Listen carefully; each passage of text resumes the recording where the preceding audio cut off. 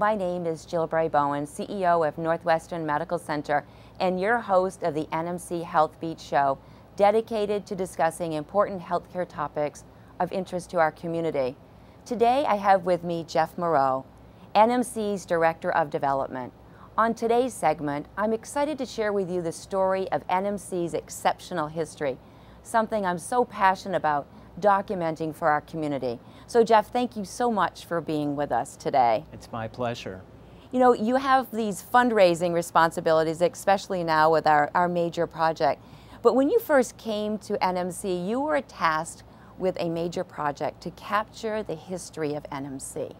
So can you tell us a little bit about how that all happened and what's been accomplished? Certainly. Well, let me start off by saying it really is such an honor to be a part of celebrating our history. As you know, my grandmother worked for the St. Albans Hospital, my mom worked for Curbs, and now I'm at NMC, so to be able to document this history is very special to me. Yes. We went to the St. Albans Museum, and that was the starting place. And I'm really pleased to announce today that we've developed a new partnership where we will be displaying at the hospital after our construction is done a rotating exhibit of their medical exhibit right at the hospital. That is so cool. So people will be able to see artifacts and photos from our history. We'll be adding to that collection. Their medical room is very special and unique, so certainly we encourage people to visit it, but guests at the hospital will be able to see it on a regular basis. So we're really excited I love about that. And then we really wanted to put together a video that tells the story of healthcare in our community. And so, again, we began with the museum, and we started interviewing people in our community. And what a rich, detailed story. We didn't capture it all, but we're really excited about what we were able to put together. And it not only shares our history, but as you know, paints a really nice vision for our future. It does. It's so moving each time that I see it. It's just incredible. It just hits you right in the heart. It certainly does. So can we take a look at the video? Absolutely. All right. Let's do it. Let's watch this video. Yeah, I've been amazed at how much the community cares about what NMC brings. Fundamentally, it's about our people and our community. It's about our staff, our volunteers, our medical staff, and the people that entrust their care to us in Franklin and Grand Isle counties. It's creating that relationship with our community. You can hear it in the feedback that we get from patients about the quality of care that they get here. I'm absolutely extremely passionate about this hospital and this community and having a vision of wellness. What's most important, it isn't my vision.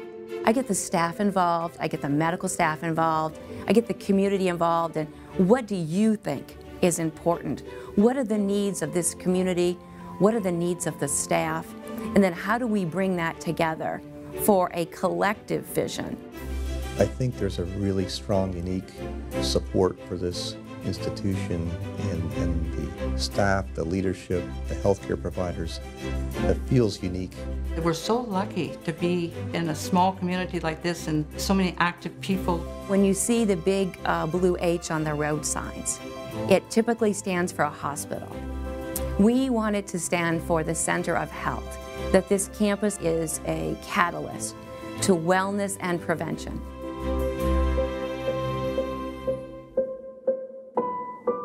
It's a small community, and we keep track of each other. I still see people on the street from both places. Just the other day, somebody said, "Kathleen, you helped deliver this baby, and here's my granddaughter. This is she." You know, does that make you feel old? But people remember you.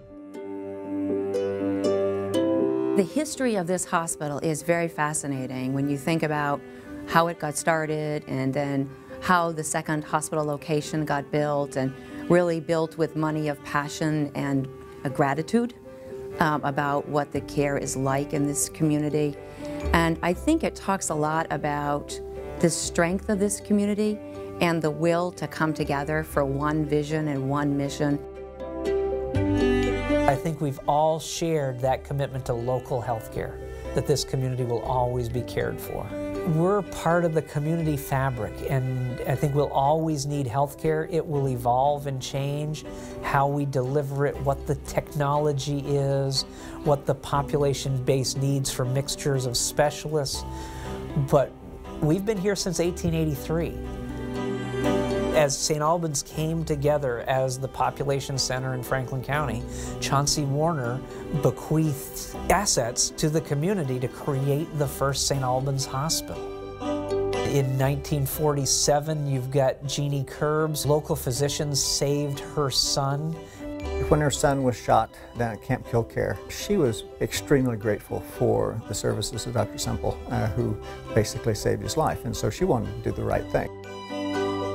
And Curbs Hospital was born. In one of the interesting twists of history, the St. Albans Hospital stayed. So you have to imagine we had 2 medical staffs, one at each end of the street, and not all docs belonged to both of them. And along with the separation of the physical facilities, you had a political split in not only the city of St. Albans, but in Franklin County. Yeah, you really don't need 2 hospitals in a community of this size. It was inevitable that there should be a union. I think a lot of the issue is, well, where should it be? It was a rather difficult time. Emotionally, people hung on to, the St. Albans Hospital was the original hospital. I was born there, and many people who worked there and were associated with it just didn't want to give it up. Most people in time realized that one location, one site made sense, and it's fair to say common sense eventually prevailed. And I think there was a lot of great feeling that we had come that far. As a community, it ended up really healing a lot of wounds. And instead of having something that was weak and divided, you have something that's unified and powerful. Fast forwarding to today, those partnerships continue to be nurtured. When you think about healthcare reform and how the environment for healthcare is changing, we need to come together. When I go around the state, people look at Northwestern as a major hospital and a leader. We're a huge resource from an economic standpoint for the community. Northwestern has really established itself as a premier hospital.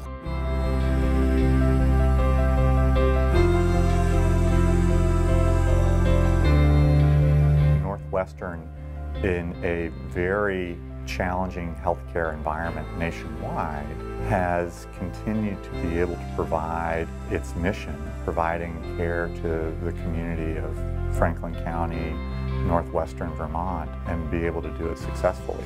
And that can't be said everywhere. When you think of the NMC campus as being somewhat of a hub in our community, there's a lot of spokes that go out that are really, really important.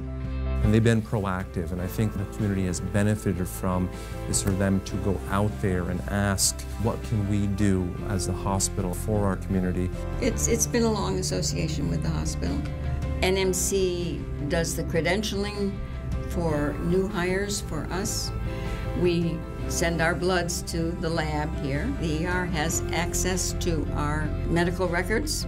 Actually, we've compiled a list 4 pages long of the things that we do together. We're very fortunate to have a small community hospital here. There's a different experience in that hospital. People going out of their way.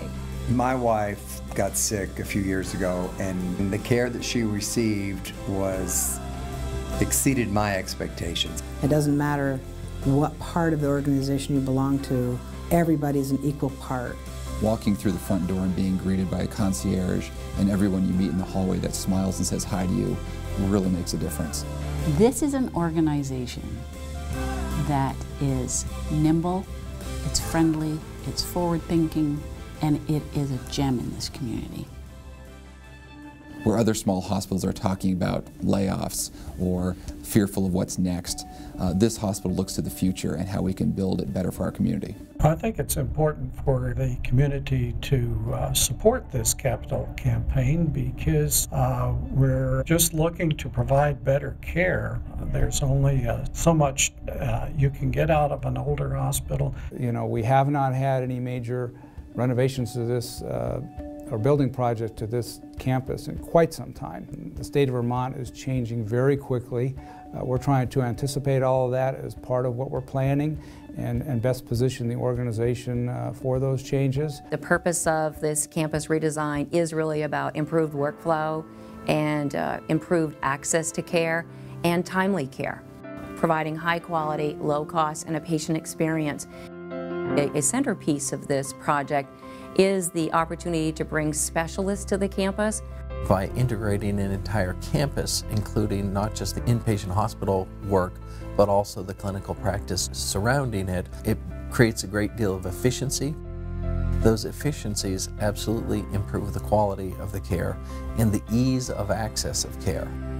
That patients that come here for inpatient care are in private rooms because of the changes, the technology, the importance for family to be part of a patient's care. We think about the Center for Health and folks coming to this campus as a destination. So when they're not only coming here to get a treatment, but they're thinking about what things they can do to improve their own health. So patients can come to the campus and receive whatever medical care they have, whatever wellness programs they're involved in, and ultimately inpatient care and surgeries as needed, all on one campus. The legacy is simply put, I think, is to provide that exceptional care for every individual and to make sure that there is a strong healthcare delivery system that this community can count on for the many years to come by the decisions that we're making today. It's all part of what you have to do to best be able to take care of the guy who walks in because he's afraid because he has pain in his chest, in the manner that you would like your father or husband to be taken care of there in that situation. It's about people.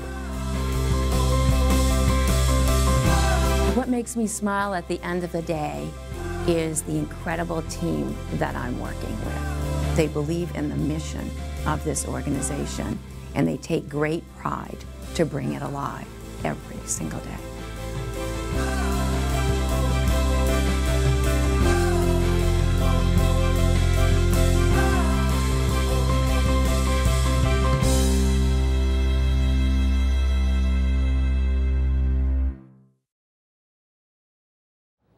Wow, that is a terrific video. I just love seeing it, and I'm sure the community right now, as they've seen it, is feeling just the way we do every time we see it, which is just so heartfelt. I just love that video. So your work was extraordinary on this, by the way. Thank you. Isn't it fun? It is so much filming to come to that.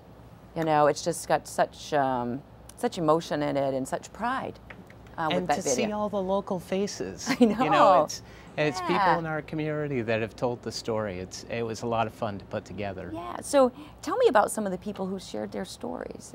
Well, you know, we see Dr. Holmes sum it up at the end, and Dr. Holmes was incredibly helpful in putting this video together. He had boxes of news clippings. I bet he did. That we went through, and you mentioned the footage. We have hours and hours and hours of footage that didn't make that final 10 minutes that actually the museum has as part of their collection going forward. And all those news clippings and photos have been scanned, so we have that for our future. Thanks to Hen House Media. They were our partners that helped put together the production. Yeah. Absolutely. And you know, there's so many people to thank. Most everybody that we interviewed were included in the video, but unfortunately a few folks didn't make the final cut, but they're in that history that the museum holds. That's telling wonderful. Those stories. That's wonderful. I'm so glad we did that. I know it took a lot of time and energy to coordinate, but boy, it's really powerful. Well worth it. And you're going to see when the project's done at the hospital, different ways for us to be able to use that video through different technologies at the hospital. And the story continues, right? It certainly does.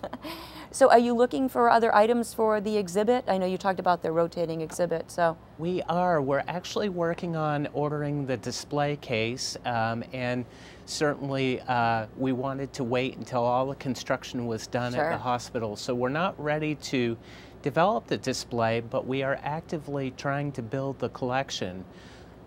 So we encourage anyone in the community, whether it's a photograph or a piece of medical equipment from the era of the St. Albans Hospital, or even the educational resources that we once had in this community for nursing. If people went to that school or have any experiences there, we'd love to hear those stories. And this community is so generous and interested in celebrating our history. The museum does a terrific job with the messenger. Sure do. So we're hoping to spread the word and build out that collection. So if someone has any questions, who should they contact after this? Well, certainly I'm happy to chat with anyone. They can contact me at the hospital, Jeff Moreau. My phone number is 524-8467.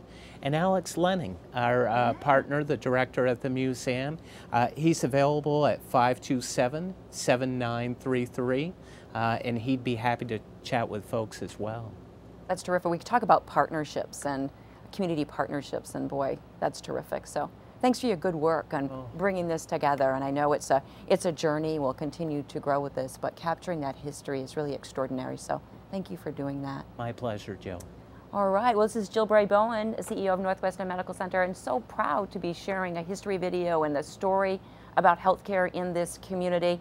Give Jeff a call if you have some things that you'd like to share, some stories, because we're all in this history together. It's a legacy that we're creating together for the exceptional healthcare that this community deserves.